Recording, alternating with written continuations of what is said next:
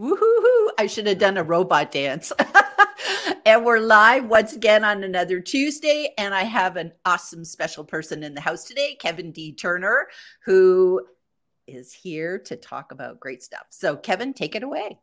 Well, soft, but soft. What light through yonder desktop break? It is LinkedIn Live. And Gillian, our host.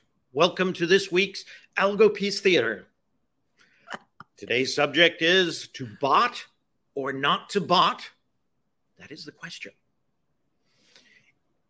Whether it is nobler to create content or to suffer the dings and narrows of outrageous algorithms on LinkedIn, or to take up arms against the sea of AI, that's what we'll talk about today. And Gillian, thank you for having me. Probably the last time you'll do that. Woohoo! I love it. I love it. And I'm thinking of taking up arms is like pens. It's like, like the pen is mightier than the sword. So it's kind of like, how do you battle a bot, right? It's like you take up a pen and a piece of paper and you do this thing called writing. It's going to soon be a lost art. People are like, what? I just typed. So taking up arms, bends. Okay. So, this is an amazing conversation today, and I'm going to fling up our banner, as I love to do, to bot or not to bot. That is the question. And of course, when we're talking about bots, we're talking about robots. We're talking about AI, which is artificial intelligence for anybody who doesn't know what AI is. And AI is literally taking the world by storm. It's taking the internet by storm, and it's taking LinkedIn by storm. There is so much AI coming to LinkedIn. But what's interesting, Kevin, this is not new. Like there are new features, but can you just kind of give us a little bit of the backstory about AI is already, LinkedIn calls it oxygen. So what's sort of the backstory of AI before we get into where we are today? Well, the first one we always think about is feed algorithm, right? How do we get what comes into our feed? That's AI. AI is deciding based on our activities, based on what LinkedIn wants to present, and a couple other factors. They are creating a math equation, AI, that's delivering our feed for us. Not always been great, right? Sometimes we argue it's really, really bad. We've got some workarounds with like the creative content filters, right? So we've worked our ways around, but that's, I guess the most obvious AI. But LinkedIn has been doing AI since 2005. If you think about your profiles have to be scored and ranked. That's all done by an algorithm, which is AI.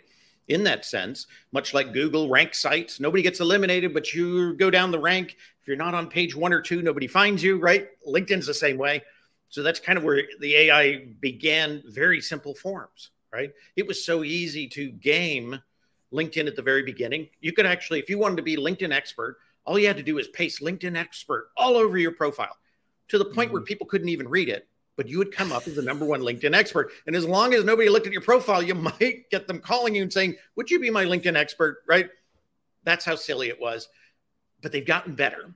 And now that basically the owners of LinkedIn have invested so much into ChapGPT, one of I guess, the more famous generative AIs, right? They own 49% of that company. I can't remember how many billions they dropped in there. They also own LinkedIn. So that's why we're seeing more of these features coming in. And, today we're being a little bit silly, but we need to be, because you can't always take everything seriously, right? And there's a lot of people who are afraid right now of AI, and they're like, oh, it's going to take my job. It's going to destroy everything. It's going to overpower the feed. And there are some good and some bad things that it will do, but we shouldn't be scared of it, right? Embrace it, play with it, see what it does.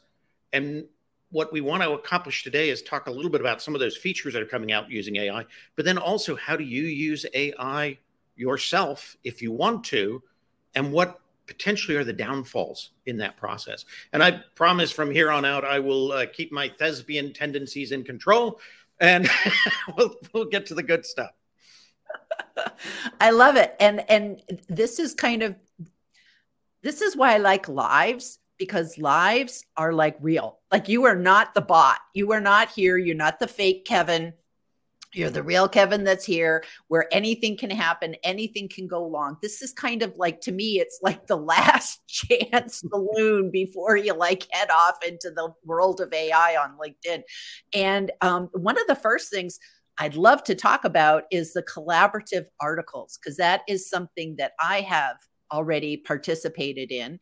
I'm amazed at we laughed about it before, but I'm amazed at sort of the carrot that LinkedIn is like putting out in front of us of like, everyone is special, and it's like, we all got the email at the beginning that said, you've been chosen. And then of course, everybody started saying, I've been chosen. And it's like, well, wait, so have I.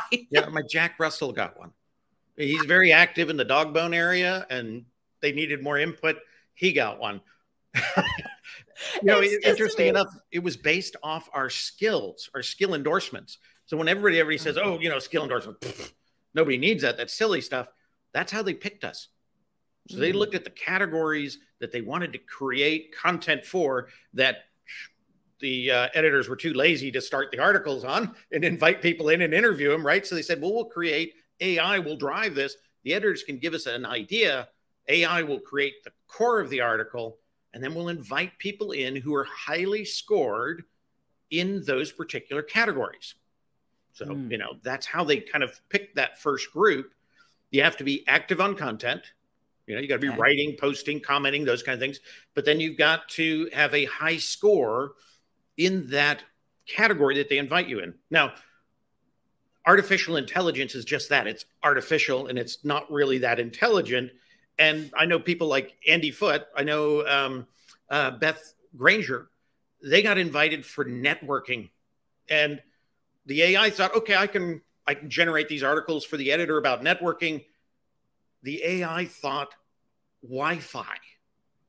Oh, connecting your computer to the network, right? And so they sent out these things like, Andy, talk about networking. And how do you do it with the latest XXX Wi-Fi networking tool? Completely wrong, right? That's kind of a sample of how AI can kind of go astray. You really have to feed it the right information and say, not networking in the technology sense, but networking in the human sense of connecting, right? So you have to understand what you're asking it, because it'll just kind of create its own truth. Right. So that's what happened. Yeah. Right. But I love what they're doing in the sense of trying to get more people to comment, right? Trying to get them more involved. What I think is interesting is I can tell already the majority of those comments on these AI collaborative articles are generated by AI. Because you can tell, you can read them. And believe it or not, there's some tools out there where you can actually scan them, and they'll tell you 85% chance, 90% chance, 50% chance that this was written by AI. And so you start to think, well, how can they tell? And you think about a robot. Could you give a warm hug to a robot? Would it care, right? Probably not. Does a warm robot have stories about leading a team and how, it made everything really special? Probably not, right? And so it's going to write from its perspective. And that's why I always look at AI, if you're going to use it to help you create content like this or to comment on content, realize it doesn't have a soul. It doesn't have your personality, right? Even though you can train it a little bit. And you're really going to have to take that content and rework it quite a bit. I always say that AI can be a muse, right? They can get your creativity juices going. You got a thought, it can make you think all sorts of other things. So it can be a muse, but it can't be a standalone artist. It doesn't have the ability because it doesn't have those human traits. And so I just found that fascinating, that I think majority of the comments are AI generated. And I know people who were commenting 100, 200 times a day on these Oh, articles just using ChatGPT, or oh. they were using Bard. And is that fair? And did we really want a AI collaborative article with other AI? No. The the concept, if you think about it, what LinkedIn was trying to tell us in its way that it never tells you anything, right? What it was trying to tell us is we understand that the human expert is what's going to add value to these articles, because the AI can start it, but it can't add the right value. That takes a human being. Those are the kind of things, if you think about that as a lesson, it means you can use AI. It can be helpful. It can be a muse. It can help you assemble things. It might even help you rewrite stuff like Grammarly is an AI, right? It can help you, but it can never replace you. And so people need to understand that it's not going to go away. It's going to be here. It's going to continue on. Learn to work with it and learn to kind of know goods and bads, right? Yep. Yep. Yep. That really disheartens me, because I'm one of the people that's sitting there like plugging away my own answer, and just because I figure, although I have to ask, who's reading these? Are anybody reading them? Like, I think we're all have that incentive to do it because, number one, we feel special. And then number two, it's like the dangle of, oh, you could earn top voice. And it's just like, oh, wow, that would be cool to have on my profile. But you had said before, it's not necessarily just about how many you answer, because I've already answered a ton. But the thing is that you kind of have to have that upvote thing going on where You people do. have You to. do. And if you don't get that, which means probably nobody's reading. And it's top voice. So if you think about it, if you're a big fish in a small pond, you're more likely to be top voice. If you're a small fish in a big pond, right, more competition, you're very unlikely to get in there. The first badge I saw actually was Mindy Stern. And she came to me and she said, look, I got a top voice badge. She did a category, I think it was called HR consulting. And she said, I've only contributed to 3 articles, 3 comments, but I've got a top voice. And I said, you found the perfect way. You're running a race with very few competitors, right? The categories I looked at, and I didn't even think about it, I looked at like leadership. I looked at branding and social media. Those things are as soon as the article comes out, there's 10 people on them, right? Mm. So what they're going to do is they're going to look at that, and then they're going to look at down below, you have the little insightful light bulb, right? If somebody clicks that, that's kind of like a multiplier. They're going to count those little light bulbs and then decide in the group within your category, how do you rack up? So we don't know exactly. It may be like the top 10% of a category is the one that's going to get the badge. So if you've got, 300 people, 30 people will end up getting their top voice badge. So just a lot of it depends on the categories that you tackle. If you really want a badge, find a category that nobody else is commenting on, right? And get after it. That'll get you your badge. If you just want to get out there and share your knowledge, then you might look at some of these larger, more influential subjects, but getting a badge from that's going to be much more difficult. Got it. Got it. Now with those articles, I never see them except for, hey, comment. I don't see them in my feed to just read so is it because I'm an author? I don't see the articles? Like, how does that work? I think it's a little bit of everything in the sense of if you're following the skill page, right, then those articles should come up in your feed. Okay. So if you're commenting on them, but you haven't followed the skill page, they may not come up as other contributing articles. I'm now getting both the ones that they say, hey, you ought to contribute to, and then I'm getting some in my feed that I haven't even looked at. So they're starting to come out, and I think they're starting to figure out how to promote these. I think they want to test the waters a little bit and see, if it was just poop, right? As Shakespeare would say, all that glitters isn't gold. If it wasn't real gold, maybe they didn't want to push it out there so much. So I think they were taking kind of a slower step forward before they really start filling feed with it. And, that's one of my, I guess, pet peeves in some of this process and some of the process of people who call themselves content creators, right, and are allowing generative AI to create the content for them. They're not even looking at it, right? They're just throwing it in and saying, I've got a post. I can do 5 posts a day if I want to, because it only takes me 30 seconds total, right, to create all these posts. They're not even looking at what they're posting. That's jamming up our feed. Yeah. Yeah. And I guess the question would be, does this count as a post? Like if you go to somebody's activity, does that count as a post? Like more as you're competing against your own posts if you do this. It's more of a comment. So when you're adding it in there, they're counting it as a comment. The whole thing is the post itself. And that's a editor post, just like if you comment into an editor's post. Okay. Yeah. Okay.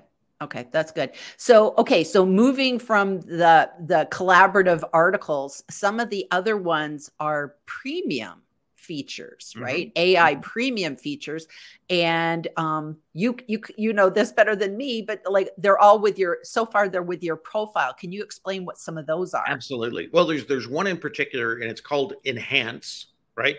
AI powered enhancement of your profile, and I know they're looking to expand it beyond that, but right now, what it does is it focuses on your headline, right? And it focuses on your about section. Now, what it's going to do in the headline is if you have all your positions, right? They're already kind of filled in. You've got your education in there. If you have that, certificates, all those kind of things, you've basically completed your profile. If you click Enhance, what it's going to do is it's going to look at all that content, right? It's going to look for skills and things that you bring to the table that it can see, right? Because it's in the content. And then it's also going to use AI to extrapolate other skills that it doesn't see, right? Because if you have a certain title in a certain industry, you also have these kind of skills. And what it's going to do is it's going to present a headline to you that you can then accept. You can also edit it, or you can say, I want to stick with the one I started with. Again, it's LinkedIn admitting this might not be perfect. We need your input. They won't let it just go live to your profile. You've got to go in and pick those choices, you know, post it, edit it, leave my original alone, right? They know that. So they're already admitting this is going to get you part of the way there. What I think it will help is people who have nothing, right? Yes. I always say AI will make the mediocre average. And sometimes average is good enough, right? What you really want to do is go from average to meteoric, right? You want to have something that grabs and catches, and a robot's not going to create something that sparks emotion, right? Something that creates passion out of other people, because it doesn't understand that. And so that's where you can take that as a muse, that content, and, you know, put it maybe into a better effect. What I think it will help do is identify SEO keywords, right? Because it's going to be looking for those, you know, and the main purpose of LinkedIn, if you think about it, is the sale of members to other members. That's 65% of the $17 billion annual revenue. 65% of it is selling members to other members. They want the best packaged members to promote. And so that's what they're trying to do here. So I would look at that and say the keywords that are in there are ones you want to pay attention to maybe drive you forward. Now, that's if you focused your profile correctly, right? The other component of that, it's also going to write your about section. Now, what it's going to do in the about section, it's going to give you about a 5-line paragraph. Well, you've got 2,600 spaces. 5 lines is what, 300 maybe?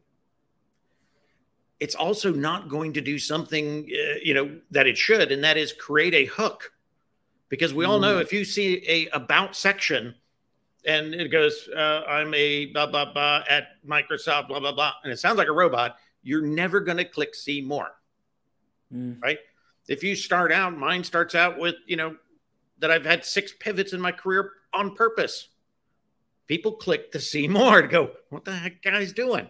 Why would he do that to himself, right? I want the rest of the story. I want the rest of the story. AI is not going to create that hook. AI is not going to write it like a person. AI is going to write it like subject neutral, almost like a summary paragraph in a resume.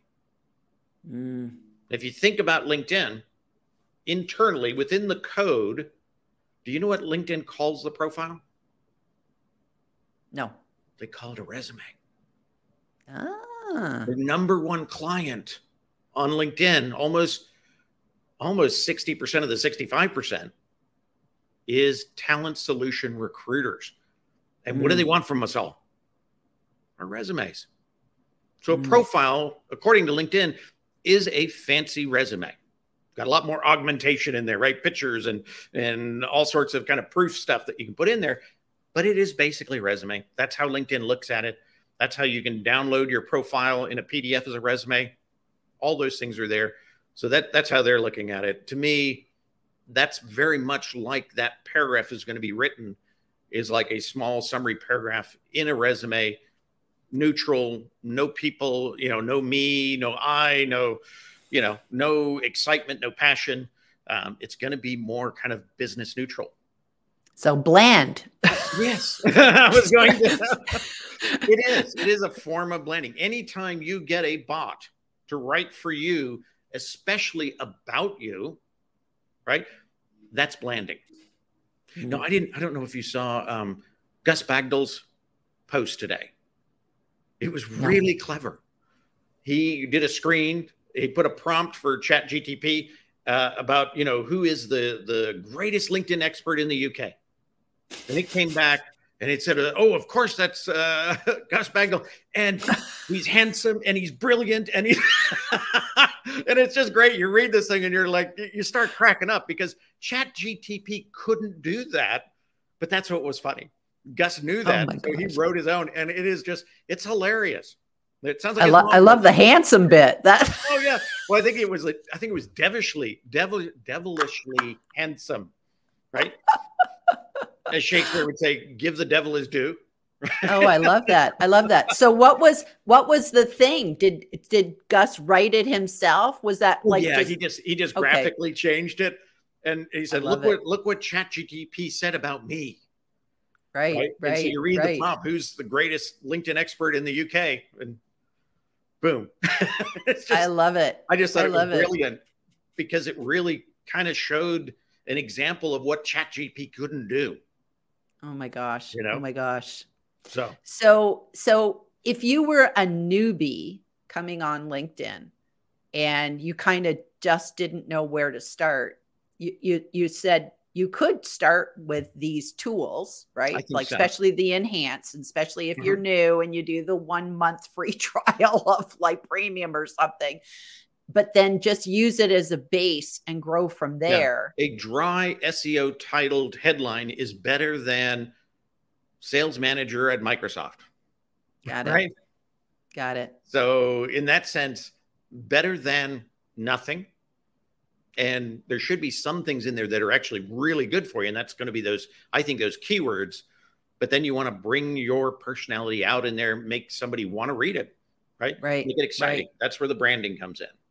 I love it. I love it. Well, I see we have a bunch of comments, and so let's zip over to those. So of course we have our buddy in the front row, Jeff Young, two of my favorite LinkedIn superheroes, Gillian and Jeff. Great to see you too. Namaste. We always love you, Jeff. Thank you. And then we have Albert. Hi from Barcelona. I am hoping all our clocks are back in sync. It's looking good so far. Yes, I love Barcelona. It's so nice. It's so nice that like the time change happened this weekend over across the pond. So everybody's on the same time zone. So yay. So they're all hurting on this.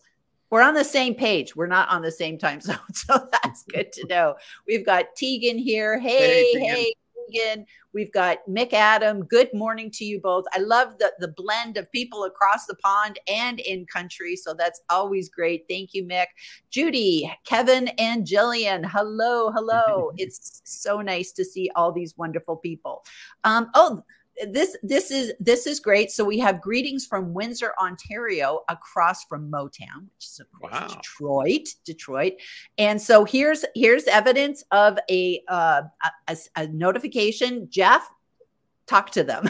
Jeff will get them sorted out. So I love that. Hey, Kevin means business on this topic. Well, you do have to mean business on this topic. Don't you agree, Kevin? You have to, like, I think I'm probably in the camp of feeling a little nervous about the AI. I actually had a chat yesterday with Bard. I'm checking out Bard because I'm nervous about who I should sign up with. I looked at ChatGPT and it wanted my phone number. And I went, my phone number is my last thing. I don't really want to. All you need is like bot dialing in the middle of the night. Yeah, hey, it's like I get it.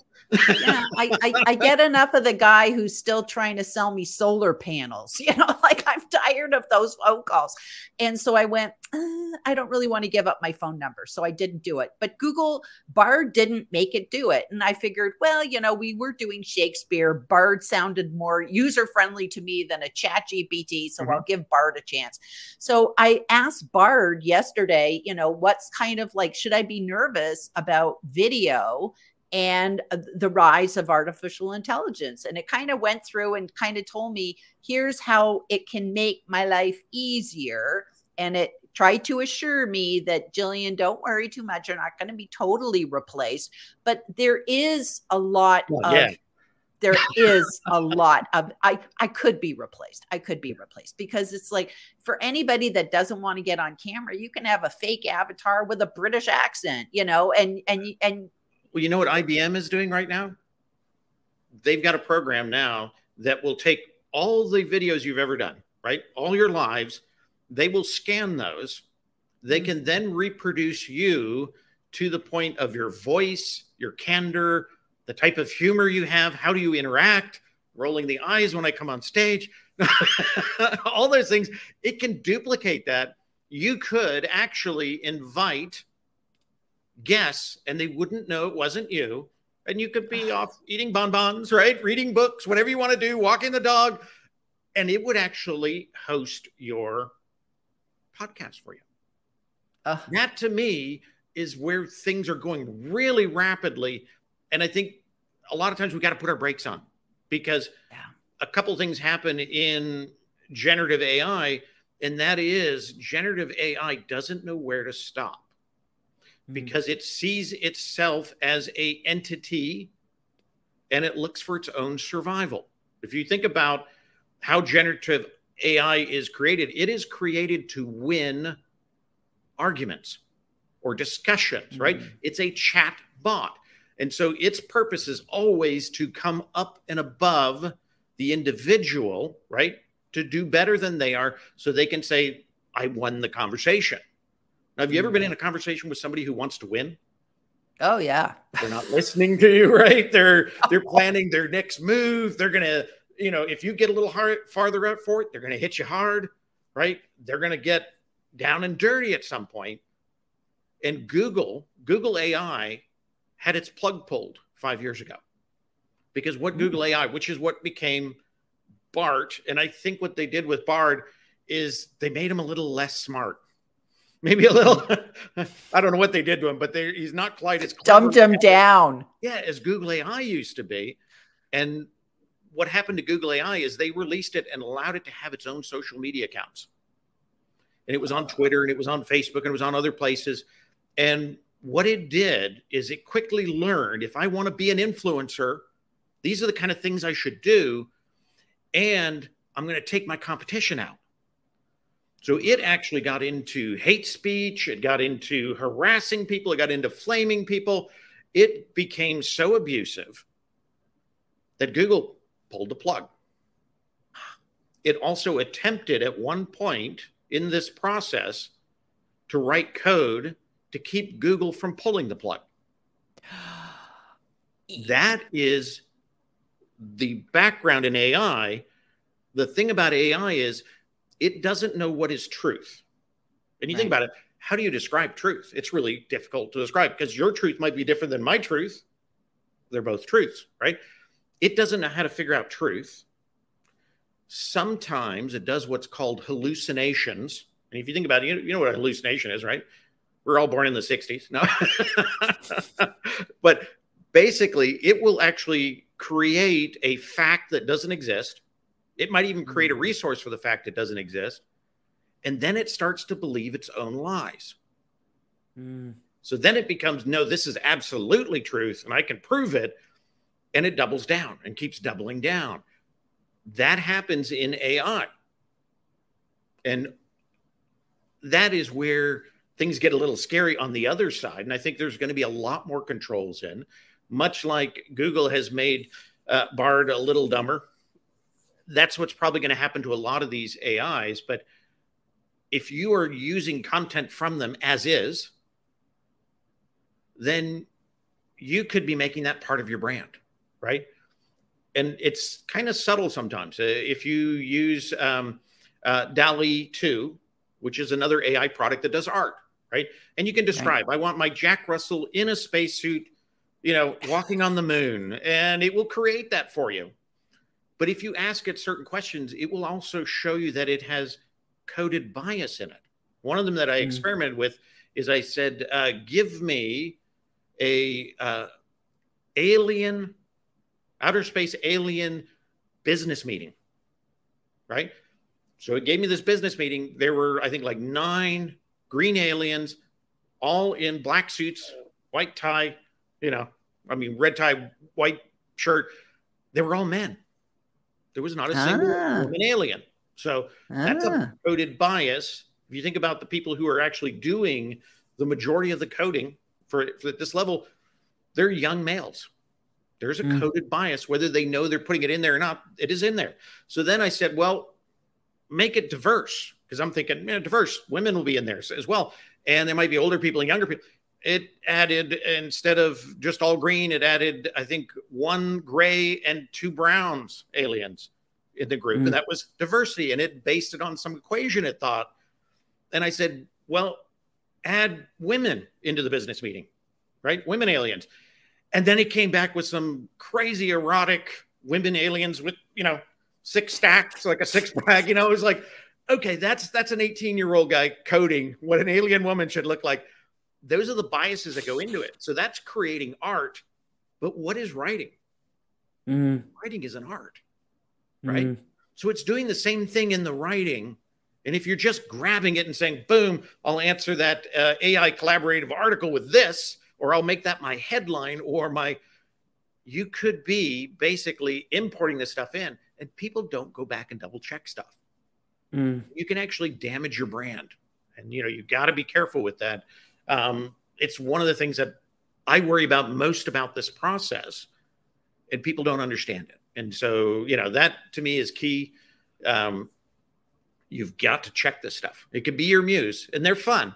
I had ChapGPT write a Shakespearean play last night. And interesting enough, I said, make it a comedy tragedy, pretty typical for Shakespeare, right? And the main character is the author, content author, and ChatGPT. And so it writes this play, and it's kind of clever, right? But at the very end, they start walking off the stage together, ChatGPT and the author, and the lights dim. And you hear this big scream, and it's writing this out. And you hear a scream, right? Lights come back on. The author's on the floor dead. And ChatGPT is saying, what have I done? Now I'm just a machine alone, nobody to listen to me or pay for my electricity. Oh my God. So this is what ChatGPT is thinking. That is a form of hallucination, right? It's already thinking. And if you ask ChatGPT, if you had to make a choice between the human race and generative AI, which would you eliminate if you had to make that choice? No other option. You had to press the button. It will tell you generative AI.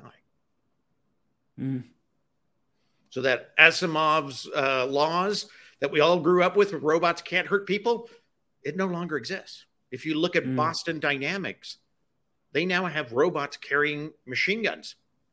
And they're using them in assault tactics where they're going in and shooting up a whole group of people.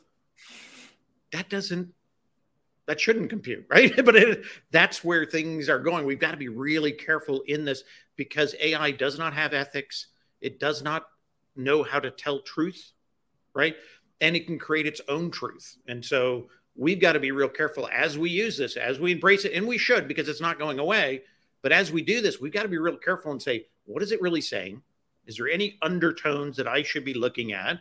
And then how do I recraft it in my own brand, in my own way, right? And that's the best way. I only use it as a muse. It gets me thinking. I'll throw a couple subjects out there, and it'll throw a couple things out there that I haven't thought about, and then I write. I like that. To me, that's creative, and it's thrown out some things out there that I would never write about. You know? Right.